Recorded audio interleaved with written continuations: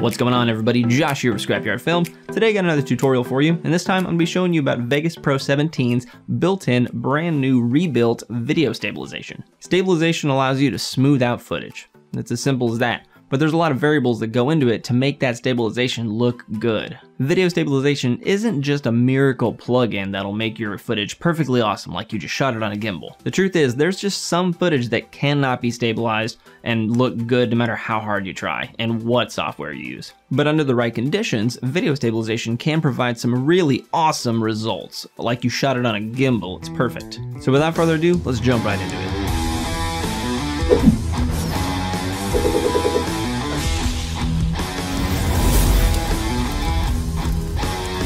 So when it comes to stabilizing footage, there are a few key factors that you should really know about before you jump into it. First thing is CMOS sensors, or CMOS sensors. They're the main sensor used in a ton of DSLR cameras, and what they do when there's high amounts of movement back and forth, they provide warping and wobbling, and that can also be known as rolling shutter. The next thing you want to know about is shutter speed and, again, rolling shutter. The lower your shutter speed is, the more motion blur you get, and the more motion blur you have inside your video that you're trying to stabilize, the harder it's going to be to do so, and the worse it's going to look. If you make sudden, quick, sharp movements with a low shutter speed, you're going to see warps, wobbles, and it's going to be terrible. Next is frame rate. This kind of goes hand in hand with shutter speed because if you follow the 180-degree rule, that means that your shutter speed is double what your frame rate is. For me, personally, when I'm doing any kind of stabilization shots, I like to break that rule and put my shutter speed quadruple whatever my frame rate is. I also like to shoot in 60 frames per second because I can slow that down and make that look really nice. So if I shoot in 60 frames per second, I want my shutter speed to be 240. If you're trying to stabilize footage that's in 24 frames per second with 50 shutter speed, you know, the cinematic rule right there, you'll most likely have a bad time and you'll see blurs and wobbles and it'll look just really odd. So what does all this mean to you? Well, it means that you need to prepare your shots that you know you want to stabilize. You need to do your best while recording to make sure your footage is as smooth as possible so you can do the least amount of correction in post. So here are some things that'll make stabilizing a lot better.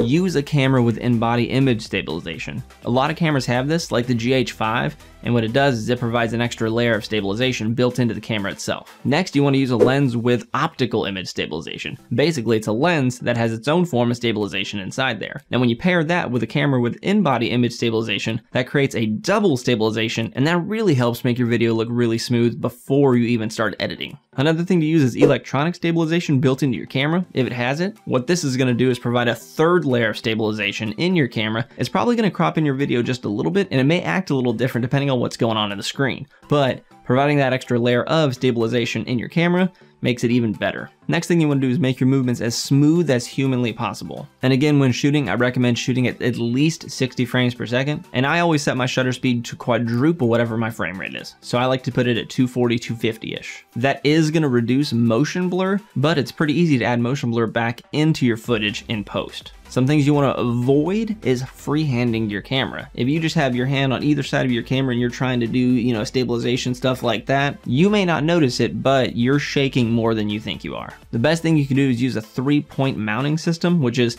2 handles on either side of your camera and something on your shoulder or touching your body, and that's providing you 3 points of stabilization. They make them on Amazon and they're pretty cheap nowadays. I bought one and I'll link in the description below, but I used it for packs and it was awesome. Next thing you want to do is avoid dramatic direction changes. So if you're looking directly at something and then you shift over to the side and you start recording that, that's going to really throw off the stabilization algorithm and it could look really, really bad. If you have to do a shot like that, I recommend you split the clip and then do the stabilization on one part and then do another stabilization on another if you need to when it's already at its different angle. This also goes hand in hand with avoiding sharp movements. So if you're looking at something and you kind of like jitter real quick, making a little sharp movement, that's going to look terrible when it tries to stabilize it. So again, avoid sharp movements and try to be as smooth as possible when you're recording. Okay, so we're in Vegas 17 now. I already dragged and dropped a clip of the example I'm going to be showing you right here, and I'm going to play it for you.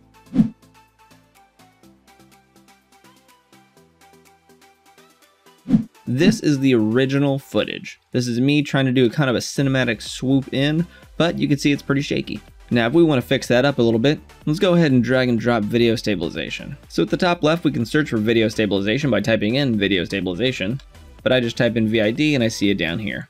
I'm going to click it and then drag the default onto the original clip. This will load up the stabilization window. I'm going to drag and expand this a little bit because we're going to see some more options. Right off the bat, you see your user view, basic. If you drop that down, you'll see professional and expert. The only one we're gonna want to do is expert, because in expert, we can customize a lot of these options to provide better results. So you see, once we choose expert, down here you'll see parameters, and under there we'll see method and motion compensation. Method, if we drop that down, we see fast and accurate. You'll always want to be using accurate 99% of the time. Motion compensation, if we drag that down, you're going to see some options. Translation, translation plus rotation, and translation plus rotation plus scale, and then finally warp.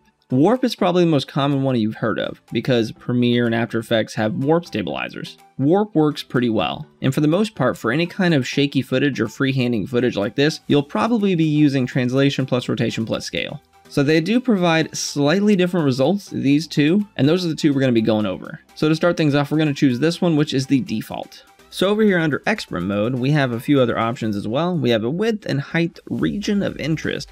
This is probably the most important thing you want to do. So you can shrink and grow this rectangle or square to fit whatever object you want to stabilize. So I want to stabilize this Goku doing a spirit bomb right here. So I'm going to drop the width inward to where it's surrounding him. Keep the height the same, it looks pretty good to me. Now, number of grids in X. These two are exactly what they say they are. You are setting the number to how many grids you want on that axis. And so the higher this number is, the more grids are in here. You won't be able to see them, unfortunately, but they are going to virtually be inside of here. So the higher this is, the more grids there are, which technically should mean it's more accurate. But it will also mean that it'll take your computer a little bit longer to analyze it, because it has to analyze that many more grids inside that specific region you set. Now under here we have number of points per cell. This is how many tracking points it's going to look for inside that region based upon how many grids you told it to have. So again, the higher number this is, the more accurate it should be technically, and it would take a little bit longer to analyze this. Now over here under tracker type, here is the interesting part. We have three options. Lucas Kinect, this is an optical flow algorithm. Sum of absolute differences is another algorithm. It's different than the Lucas Kinect one. And this third option down here, although I can't find any kind of documentation on it, I believe it's a hybrid of both of these algorithms together. But to me, in my mind, that seems like it would be a nightmare to code, so it could be its own third individual algorithm as well. All I know is that there's three different options, and for the most part, you really can't tell the difference between any of these. The only thing I could tell the difference of is if I use Lucas Kinect, then the stabilization went pretty quickly. If I use sum of absolute differences, the stabilization took a little bit longer. And if I use hybrid, it did take the longest to finish the stabilization. That is the only clear differences I know about these three tracker types.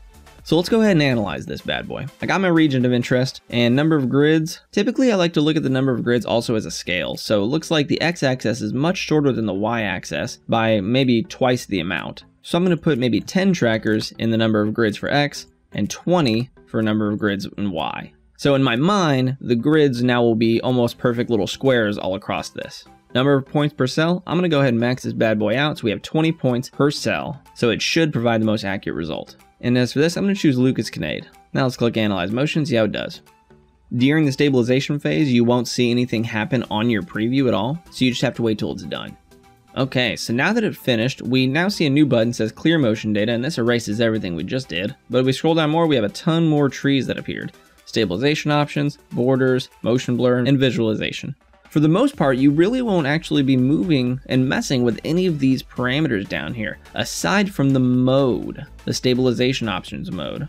You could possibly also use the motion blur option, because remember when I was saying if you wanted to record and get the best stabilized shot, you want to record it at high frame rate and a high shutter speed, which reduces motion blur. So if you go to add motion blur, you can reintroduce motion blur to your footage to make it look a little more cinematic and natural. So up here, the mode, there's two options when you drop this down, smooth motion and freeze motion. There are two big differences in these two. Smooth motion is for this type of shot I'm doing now. I'm moving it and panning it towards an object and I want to stabilize that one object in the center. Freeze motion is usually for when you're actually just aiming your camera at one single point and it's not moving at all. You're just holding your camera and you just want to make that camera seem like it's on a tripod pointing at one thing. So smooth motion is the option that's changed. Now what happens is if you increase this number, it's going to crop in your video. We'll see that right here. If we move it up, you're going to see it zoom in, but the more it zooms in, the smoother your stabilization should be. Now this doesn't always work out as planned, and I'm going to show you, we play it back, sometimes it looks all weird and jittery. So right here, you see it's actually like very, very weird and jittery. You saw it was pretty smooth, but it's just bouncing back and forth like rubber banding. That is something that happens in Vegas, and I don't know exactly why. But it's not too big of a deal because we can adjust this smoothing number, and we can increase it right here maybe, and then keep playing it back, and eventually that rubber banding will go away. I'm gonna drop my quality down so we can see this better. Let's do good quarter or something like that. So there we go. So that really did smooth out the shot really nicely. And that is the stabilization at work. Looking really, really nice. And so we'll go back down to these options and we can go over them a little bit. So the smoothing parameters, this is basically up here where we had our option checked, translation, rotation, and scale. So if we go down here, we see our translation, rotation, and scale. So you can real-time check and uncheck these and see which works better for you. If you wanted, you can additionally zoom in. Right now it's zoomed in 5%. But this additional zoom number is automatically set based upon how much Vegas corrected your footage by doing the twisting, rotation, and scaling. And so if we play it back, we won't see any kind of weird borders. But if we drop this back down to 0 additional zoom and we play it back, we're gonna see weird borders and crops from the shaking and correcting it did. So we bring that zoom back down to 5%, which is not bad at all for the correction. And then we won't see any borders. You can also mess with additional translations and all sorts of edge fillings, but for the most part, all these things are always set to be where they need to be. Sometimes the additional zoom isn't set correctly, or you'll see some weird borders, and you can click auto zoom, and that will ensure that you don't see any kind of borders while you're playing your video. And then finally down to add motion blur, we can check this and add the threshold from 0 to 100% motion blur. And I don't think I need it, so I'm gonna uncheck it, because when you add motion blur, that does add to the performance and taxing on your computer. And so there we go. We have successfully stabilized this footage and it looks awesome. So let's go ahead and repeat this process one more time, but instead of translation, rotation, and scale, we're gonna use warp. So I'm gonna go ahead and remove the plugin, redrop video stabilization on here, go to expert, keep the method on accurate, motion compensation, we're gonna go with warp. Everything else is gonna be the exact same. And this time let's just choose sum of absolute difference. This is a different one. Analyze motion. Okay, now that it's done, let's go ahead and see what it looks like.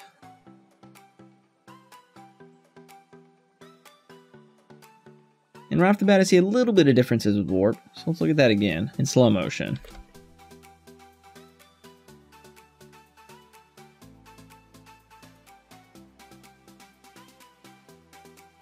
So it kind of like starts off going in and then breaks the angle real quick and then smoothly goes in, then breaks the angle, then smoothly goes in. So it's kind of, that's what it looks like to me. So we're going and then new angle, you know, kind of like that. You can see when it did that. Instead of one smooth curve, we have more of an angular thing, but it's still smooth compared to what it was. So there we go. So next thing I want to try out is this one more time, but with the hybrid and see if I get any differences. But I'll also use warp because that did provide a different thing. So I'm going to clear this motion data, do warp, but I'm going to do hybrid right here. Select it, analyze. So let's see what warp hybrid looks like. As you can see, it's very, very jittery and shaky right there. So I'm going to change my smooth motion option. Bring it back out maybe. There we go. That looks really good. That one looked a lot more smooth than the warp with the sum of absolute. So to wrap this video up, I'm going to go ahead and show you the issues I've had and the best things I've done to correct those issues. So to start this off, you did see all that jitteriness and shakiness. Again, I don't know what causes that, but the footage I have tested on has been 8-bit and 10-bit footage, and it's happened for both. So my only option to resolve that was mess with the smoothing option right here, until you land on one where it's completely smooth. I did notice that if you stabilize multiple things, let's say I have like 5 clips on here and I have stabilization done on every single one of them, the more you stabilize on a timeline, it seems that the worse results you get. So I really recommend having your own dedicated project for the specific clip you want to stabilize and leave that entirely out of your original project. And so when you get the video stabilized and rendered, then put the rendered video into your original project that's already stabilized and good to go. That will definitely provide you the best results. Another thing I did, which I noticed great improvement on, is if I go to options and then hold shift and press preferences, that'll bring up the internal tab. And from here, if we type S04, we're going to see 4 options right here. I turned these 2 options to false, and I did notice an improvement on that jittery and shakiness. The only downside of changing these 2 options to false is that Vegas won't recognize 10-bit footage. And I love shooting my stuff in 10-bit, which is higher quality, sharper colors, sharper image. It's just all around a better image. So an alternative again is when you're prepping your footage, go ahead and shoot in 8-bit, then you don't have to worry about this. Stabilize it, switch this back to true, then you can put everything else in 10-bit. Another thing I noticed that really helps is if we go to File and go down to Properties, if you go to Resample mode, if you change this to Disable Resample, I've noticed that to really help out a lot as well. But that's all the tips I have for this. And there you have it. You now know all about Vegas 17's brand newly built stabilizer. You saw the good of it, the bad of it, and know kind of what to do, and it's all situational. There are other third-party plugins out there that do stabilization. Some do them totally different than the way Vegas does it, and you get a bunch of different results with a bunch of different software. So stay tuned in the future. I'm gonna do some comparisons of these stabilization features in different programs so you can see which one looks better to you. So thanks again for watching, everybody, and if you want, maybe shoot a like and subscribe down there if this video helped you out, because if you subscribe, that'll really help me out. I'm trying to reach my goal of 20,000, and if you want to support the channel, the links are in the description below. You become a patron, you can become a YouTube member, you can become a Twitch subscriber, you can do a lot of things to support the channel. And if you do choose to support the channel, you get a bunch of perks and benefits with it. So thanks again for watching, everybody, and I'll see y'all in the next video. And I want to give a shout out to all my supporters, especially my super scrappers, LMC, HPL Gamers, and Old Man Beta.